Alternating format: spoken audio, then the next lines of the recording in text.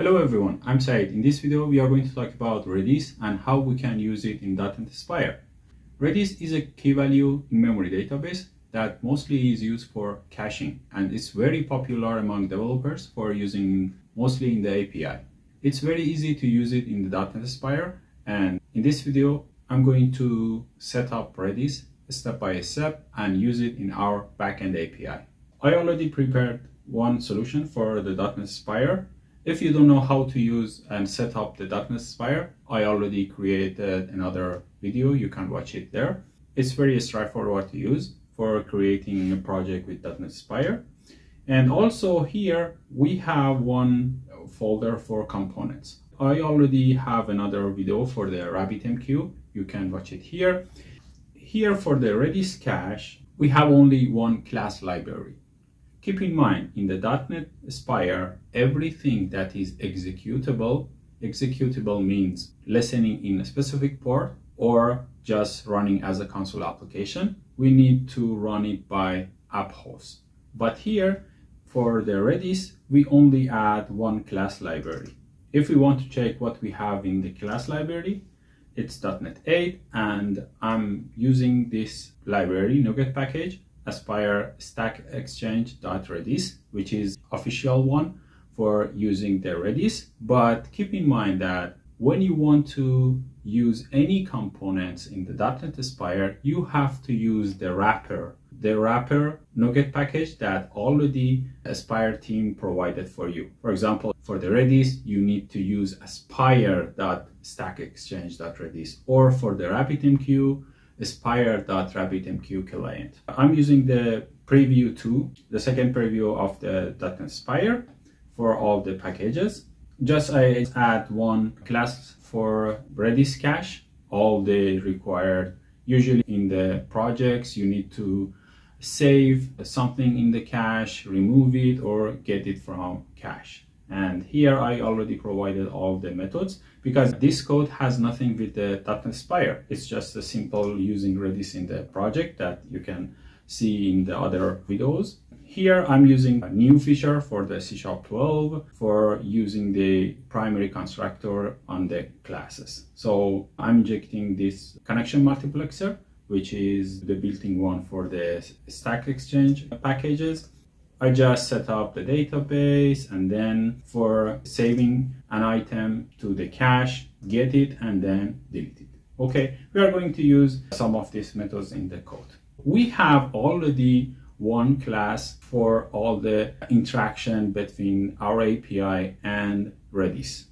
So now how we can set up Redis in the .NET Aspire. Entry point for the .NET Aspire is always app host. So we need to add the Redis itself to the app host and tell the app host run one Redis server for me, and then I can use that Redis in our application. Okay, as you can see in the previous video, you can check it. I already add this RabbitMQ, and then just simply we can use our Redis here, builder.add_redis. There is two methods here, add Redis and add Redis container.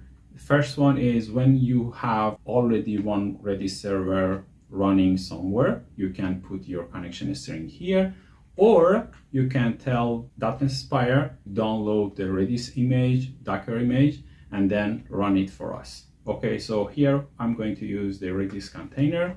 We need to put name for it. Here I'm going to put Redis cache as a name. This one is a connection name for the .NET Aspire. Behind the scenes, it will run Docker image and then put the connection string in the Redis cache name. After, we can check this connection string at the runtime. That's it. By this line, .NET Aspire will run Redis for us. So now we need to tell .NET Aspire where we are going to use this Redis. In this example, I'm going to use it in API service.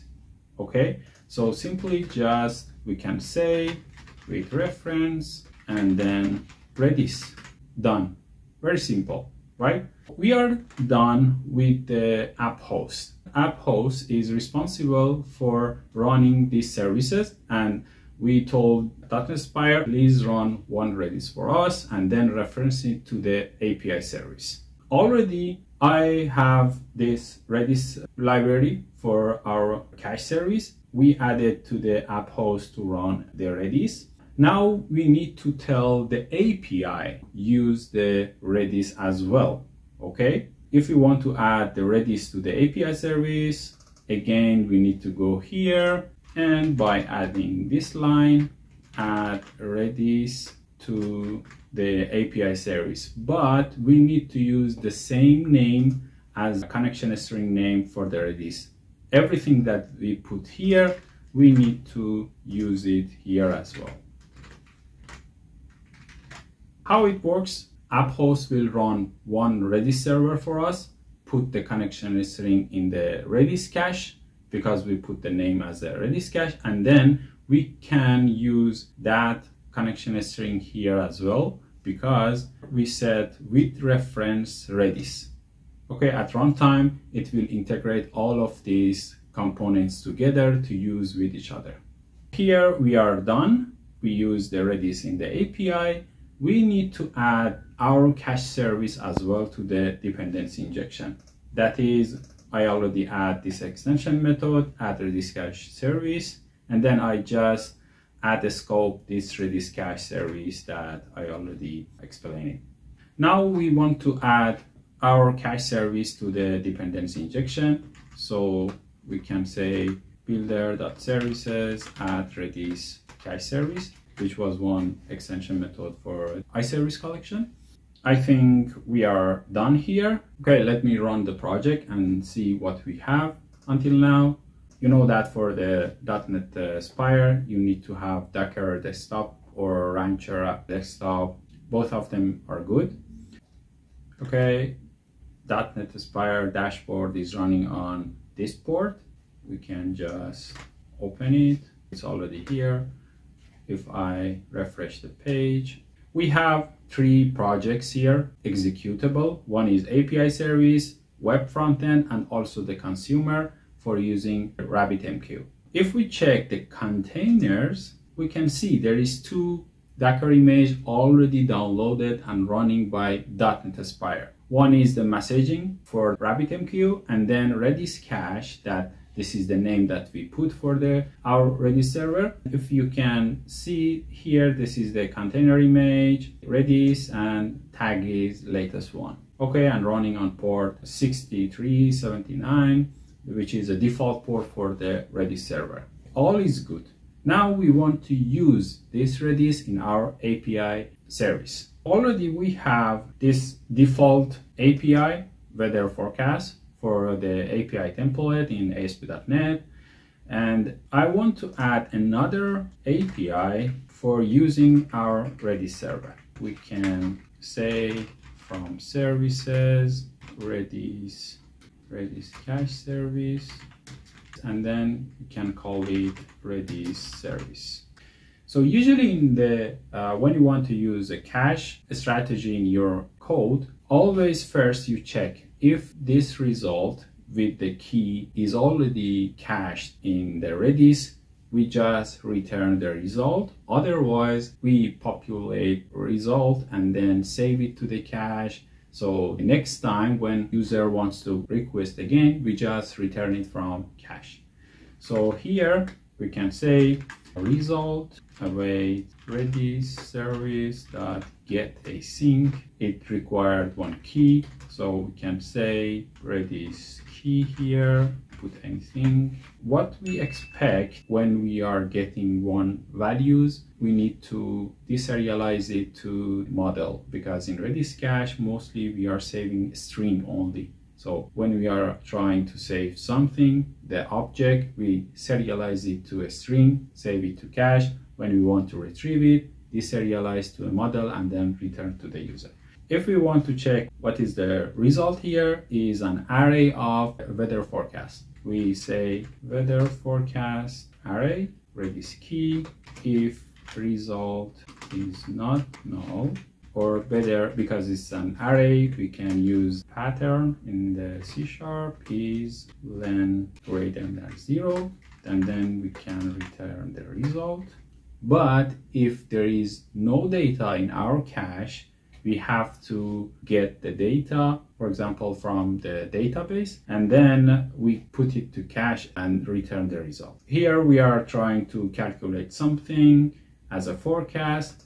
Before returning forecast, we just save it to cache, because for the other requests, we need to get it from cache without query on database again. This is actually the benefits of using cache. We can say Redis service dot save async Redis key, what we have forecast, and then we can put some expiration. It's recommended always use short time expiration for cache.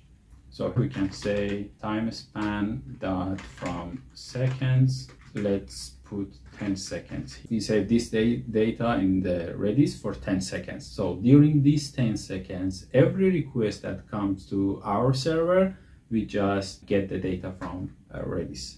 I think we are done here. Let me just put one Redis to this API. I think we are good to go. Let's run the project again. Here is our dashboard, all is running. And for the API, this is the default one. And for Redis, yeah, it's working. Let's put some logs to see how it works. Is it going to read the data from Redis or our database, for example? So if I back to the code, I can put some logs, console, right line, try to read data from Redis here, and we can say got data from Redis star. Here we say, okay, there is no data found in the Redis. Then we can read it from the database. Okay, let's run the project again. Here is the API service. One point that I wanted to mention here about the Redis cache. When we put one name for the Redis container, .NET Aspire will add it to our connection strings, because Redis has a connection string, so every service that wanted to use the Redis, it will use that connection string. If we check the environment variable here, we can see there is one connection string .redis cache that is added by .NET Aspire at runtime. It's just localhost based on the port mapping that our .NET Aspire is. Every time that you run the project, the port inside the Docker image is 6379, but here it will map it and use different ports for mapping that one. This one is added at runtime. You can see the logs as well. Here is our API log. If we want to check calling the API forecast, okay, there is no log here, but if I put the Redis for using our Redis server and call it, we can see there is some logs here. Try to read data from Redis, no data found.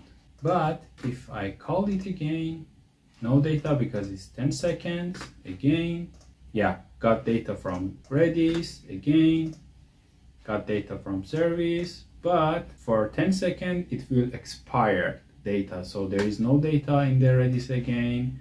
So no data found, but for the next one, we can see this got data from Redis. Yeah, very simple, very straightforward for using Redis in .NET Aspire. That's it for using Redis in .NET Aspire. I already put all these codes into GitHub. You can check the codes as well. Currently, I added two components, RabbitMQ and the Redis, but moving on, I want to add all of the .NET Aspire components, how we can use it in our API service. So make sure you're subscribed. Thank you for your time. Bye.